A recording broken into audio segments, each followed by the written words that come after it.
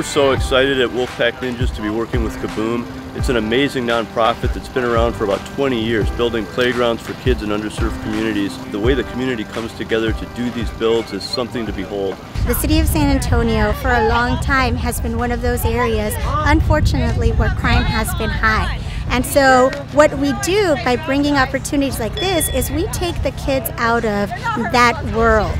And they get to imagine, they get to play, they get to leave everything behind, even if at least for a few minutes or for a couple of hours. Coming from worse neighborhoods all around Texas, it's typically best to take the initiative to make it better yourself.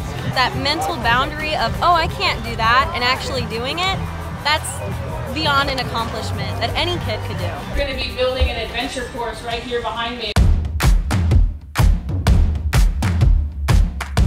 It's going to be this amazing obstacle course full of really cool challenges for kids of all ages, but mostly older kids.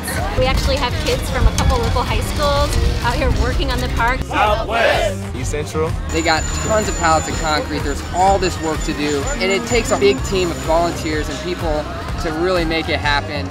And it doesn't matter who you are, it doesn't matter how old you are, where you come from. We're all coming together, working together side by side in the community to make this playground come alive.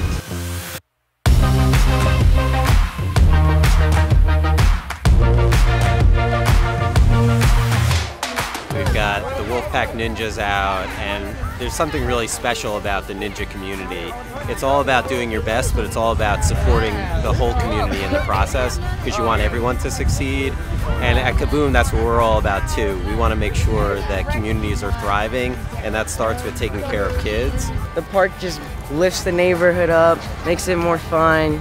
Coming from a poverty neighborhood myself, it makes me feel good because I feel like I'm giving back to my childhood and helping other kids be able to not go a different route and kind of just let their energy out here. When kids are challenging themselves at an early age, they really learn that, it's okay to fail because you can just get back up and try again. And then they build confidence. The more that they'll be out here at this park, the stronger they'll get, the more confident they'll get.